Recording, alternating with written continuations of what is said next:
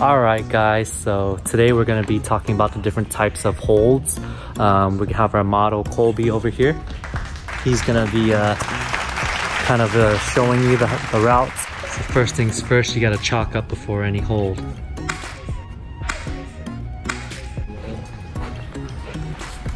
You got Jared taking care of our gym. Everyone say thanks. Thanks, Jared. Thanks, Jared. Alright everyone, before we start this video, we did want to just say thanks to all of our subscribers and viewers.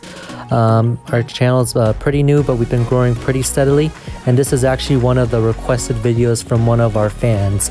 So here we go.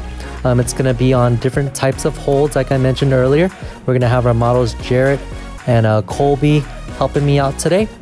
And did want to remind you guys all again, as usual, to comment below on what types of videos you'd like us to make in the future, to subscribe to our channel, hit that notification bell so you can get notifications whenever we post up new videos, which is going to be on Tuesdays, Thursdays, and Saturdays. And of course, smash that like button. It always helps with our YouTube algorithm so we can keep on making these videos. Thanks everyone. These are typical jugs. So you can tell by how big they are, how much space you have. That hold right there, it's actually pretty slopey. It's only good in one spot where it has a little divot. I'll try to climb up a little bit so you guys can see it. I'm in sandals though. But it looks like that. Let me try to go up one more. A better view of that hold, so you can tell it's like pretty open hand. You feel it a lot. I'm feeling a lot right now. Yeah, you can. Right here in the forearm. You can actually, very like squeezy hold. Yeah, you can actually crimp some of these sometimes also. The hold will change based off what you're trying to do. But yeah, I'll let you get off the route now, man. The best way to hold this is to stay low. So keep your body low, just like that. And then that way you can build more friction. But these are probably the holds I'm less effective at the moment. This is an arete right here. What's a feature, Jared? So features are more similar to the volume, where there's, like, at least outdoors, it's something that sticks out from the wall or something you can grab. So like this one that you pointed out. All right, this isn't a hold. This also isn't a corner or anything. It's there, you can grab it. So it's Technically a feature. These little triangles that stick out, these are called volumes. If you wasn't sure what we were talking about when we say there's holds on the volume. This is a lean deck.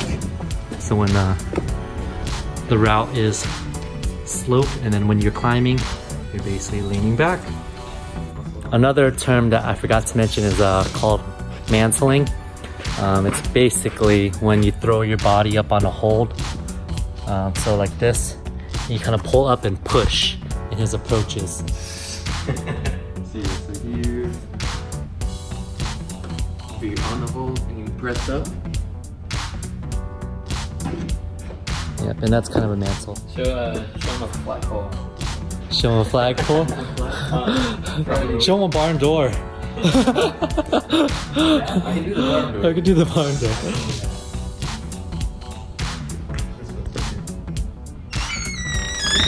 There's the barn door. These are slot holds. So basically they have a big hole you can fit all 4 fingers in, and there's just a lot of space underneath there. Really not much to say, they're almost kind of like jugs. Yeah, the only difference is it's, whereas with the jug, like up here, you can get in from anywhere you want, basically. These are more slots, precise. if you come in here, you're gonna screw up. There's only a couple different ways to get into the slot. Yeah.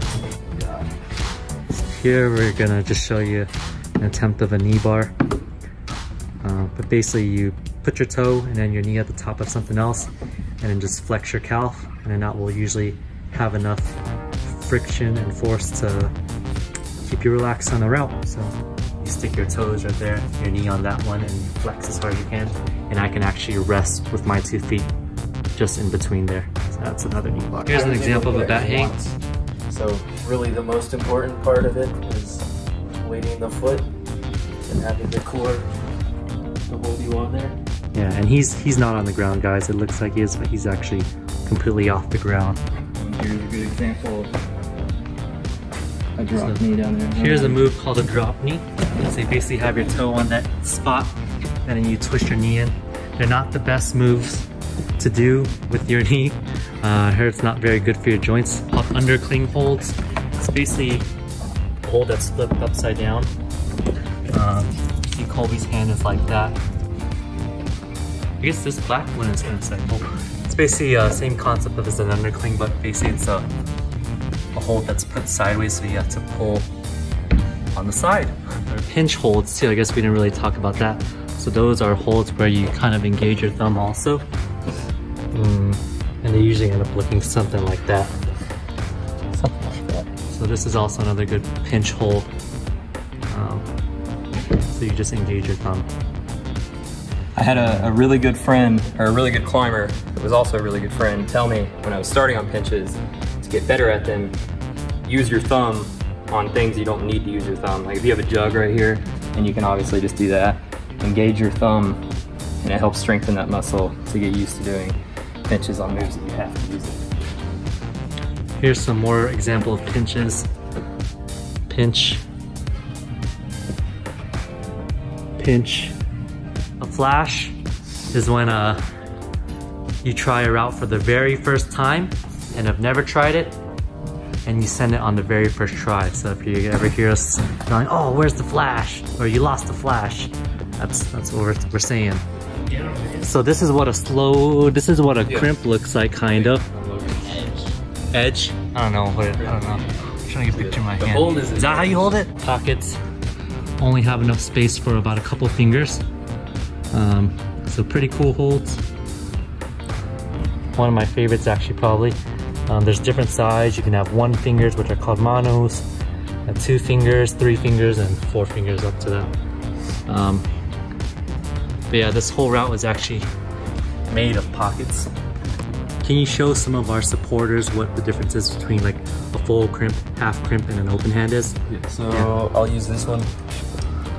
So full crimp is doing this, where you get most of your weight.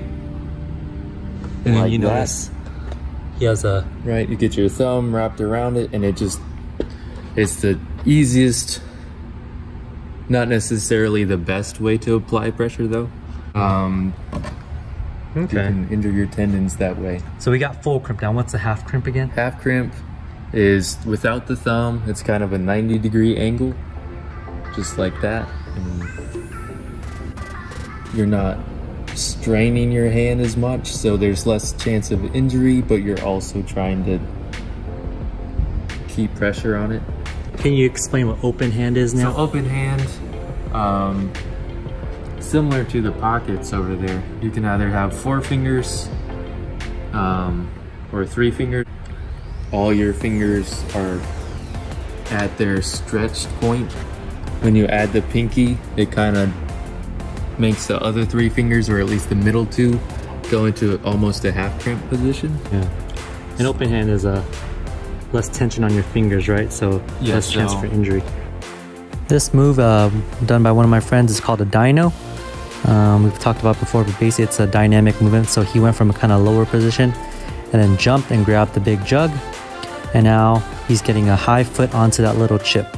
So those are 2 moves that we haven't mentioned, a dyno and a high foot. Cool. Let's say thanks to our two stars today, Jared and Colby, like the jack cheese. Alright everyone, so that's about it for the holds today. If there's any other terms that you're not familiar with, leave it on the comments below. Thanks for watching. Remember to smash that like button, comment below, subscribe to our channel, and hit the notification bell. Thanks everyone. Where's Colby? There he is.